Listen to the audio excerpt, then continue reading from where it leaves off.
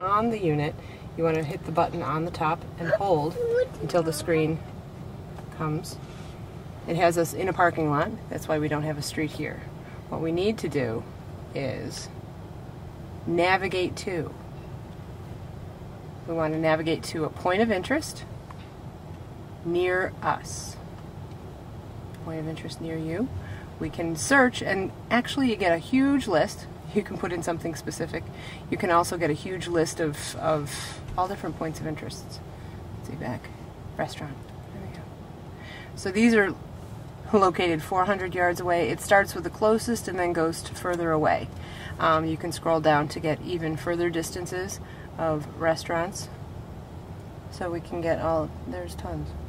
Let's see, so we'll go back up here and we can just key in on the one we want.